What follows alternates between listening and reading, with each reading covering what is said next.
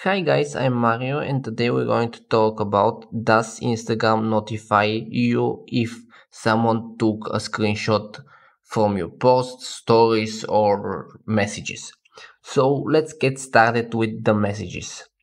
We open the Instagram app, here's one of the chats. So if you send a picture with the Instagram camera and then the person actually screenshot it, you'll be notified. So you get something like that. Zenov took a screenshot of the picture or whatever.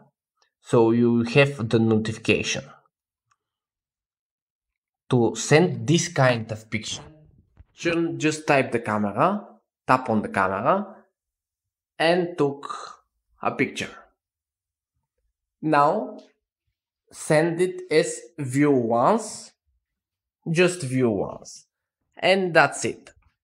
If you're sending a picture that's already on your camera roll, it will not get you will not get the notification. If you want to take a screenshot without them knowing you're taking a screenshot, just open the image and before you took the screenshot, turn off your internet connection. In case of posts and stories, Instagram actually doesn't notify a person, so you can take the screenshot from posts and stories without them knowing you do that.